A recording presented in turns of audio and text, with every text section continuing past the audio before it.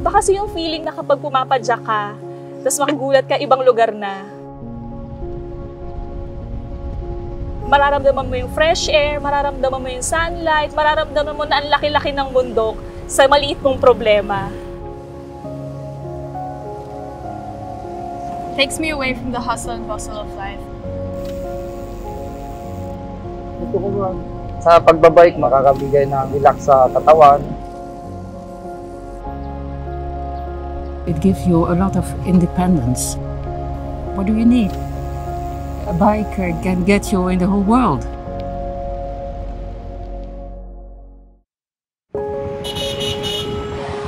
The worsening traffic condition in Metro Manila actually pushed me to learn how to ride a bike.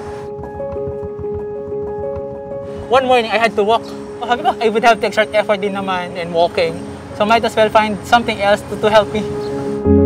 The first ride na ginawa ko po nung nakuha kayo ng bike na yun was from Marikina going to MOA, here in MOA. When I was first hired here at SM, I noticed there are a lot of cyclists here in MOA. So I'm like, hey, why don't I start bike commuting?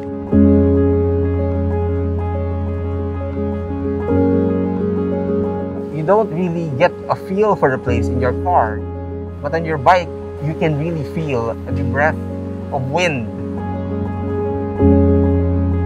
A couple of weeks ago, in my country, the Prime Minister went to resign.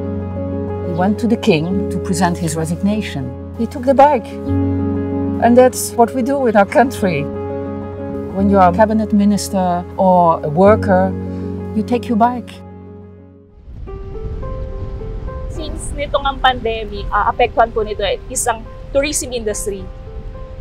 As a breadwinner, challenging po talaga yung part na yun sa akin na nag-cause ako ng anxiety, depression. Nandiyan yung bike ko para talagang ibalik ako dito sa real world.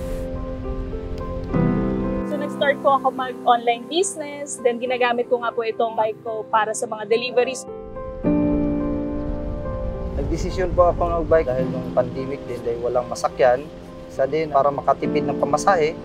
Ang ayaw ko lang sa pagbabike, ma'am, yung umuulan dahil mabasa. Ako, babasang-basa talaga. It's very difficult to navigate the Metro Manila roads because people are not really aware of the culture of sharing the road.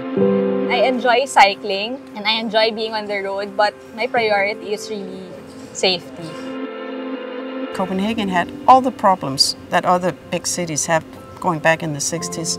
Too many cars, congestion, too much pollution, parents being afraid of letting their kids going out on the bikes and so forth. It was civil society, together with the decision makers in the town hall of Copenhagen, that made the decision that something has to change. If motorists were more considerate of bikers, then I would consider. My first week of bike commuting, it didn't have bike lane then. I actually rode on the sidewalk. I had to experience all the potholes and the uneven pavements. I thought of sharing in social media, and that's when I started my Facebook page, Manila Moves, making sure that people are equipped with knowledge when they decide to shift to cycling as transport. When the lockdown hit the world, particularly the Philippines, there was no other safer way to travel but to bike. I was aware that people ride here. I wasn't aware that it was this kind na dami pala talaga.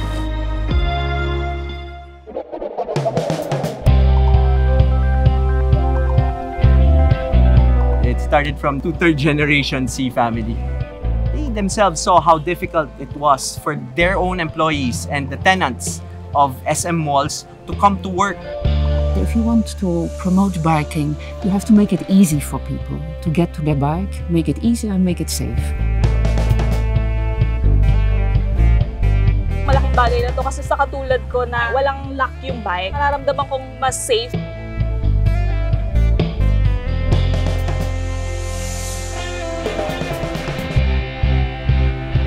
Each mall is talking to their specific LGUs so that they can work together and not just putting in the infrastructure but also creating educational campaigns.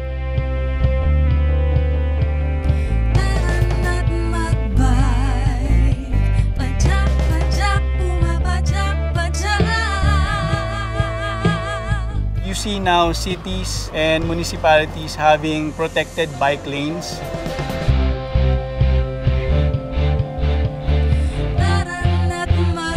I've noticed lately, cyclists are more compliant now with the road rules and regulations. I've also noticed motorists are kinder now to cyclists, so which is something that's good. In some other countries, they promote biking not just as a mode of transportation, but as a way of life. Biking is completely ingrained in our culture. Amsterdam is also an old city, so there is not that much space, so you have to decide who will have the priority. Well, they decided to give priority to the bikes. Copenhagen is again also the most bike-friendly city in the world. But this very good situation didn't come overnight. It's a long process that started some 40 years ago.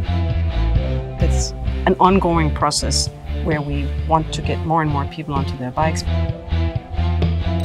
The goal is to make cycling and walking useful, safe, attractive, and comfortable for everyone.